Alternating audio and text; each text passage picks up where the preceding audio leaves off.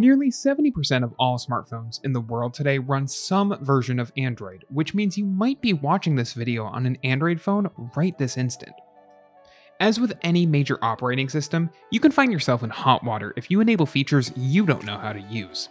If you've somehow found your phone placed in safe mode and have no idea what to do about it, don't worry. There are a couple of ways to disable safe mode on your phone. You can usually tell that you're in safe mode if any apps you've downloaded from the Play Store are disabled on your device. Text that reads safe mode will also appear in the bottom left of your screen.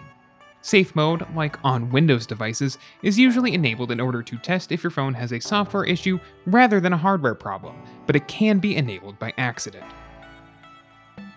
To take your phone out of safe mode, scroll down to the top of your home screen to open your notification panel.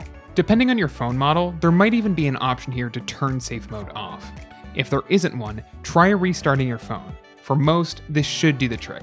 It's important to shut your phone off completely rather than selecting restart. If safe mode fails to turn off through these methods, it can mean one of two things: a stuck button or a rogue app. Safe mode activates by starting your phone while holding down the volume key.